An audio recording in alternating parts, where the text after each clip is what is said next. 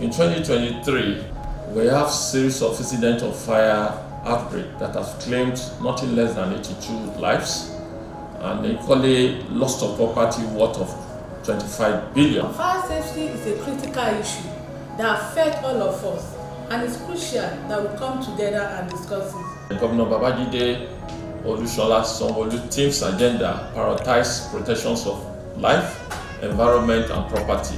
Please join me at Lagos International Fire Safety Conference coming up June 25th to 27th. It will be an avenue for stakeholders with divergent and unique perspectives to come together and chart a course for fire safety management in Lagos State.